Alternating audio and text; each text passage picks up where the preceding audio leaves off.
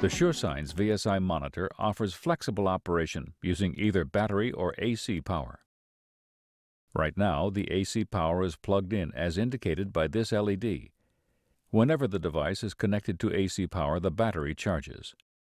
This is the charging LED, and it gives you information about the battery's charging status. Steady green indicates that the battery is fully or almost fully charged.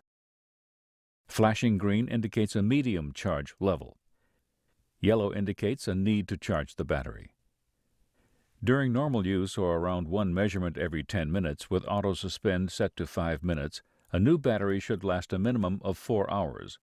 It is recommended that you keep the SureSigns VSi plugged into AC power whenever possible. It takes about 4 hours to fully recharge a battery that is completely discharged. Press the on standby key and the VSi powers up. This on-screen icon gives additional information about battery status. It provides a graphical indication of the battery's charge level.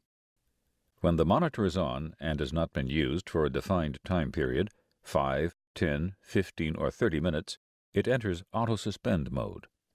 In this mode, the screen either goes blank or, if configured, displays this large battery icon to provide a quick visual indication of the battery's charge level. Press the on standby key to power up the unit, and the screen will become active in approximately 10 seconds. You can enter standby mode manually at any time by briefly pressing the on standby key. The display goes blank, but the VSi does not turn off. Press on standby again to resume use. These keys on the front of the VSi provide quick access to key functions. The alarm silence key silences active alarms, pauses audible alarms for a preset time period, or disables the audible alarms. Press the NBP key to initiate an NBP measurement. If an NBP measurement is underway, press it again and the measurement stops. This is the main screen key. Press it to exit a menu and to return to the main screen. Any changes made before exiting a screen are saved. Pressing the main screen key when the main screen is displayed toggles between patient records and vital signs display modes. Use the up-down keys to move between menus and the select key to select a setting. Here on the screen, these buttons provide access to menus that control other functions.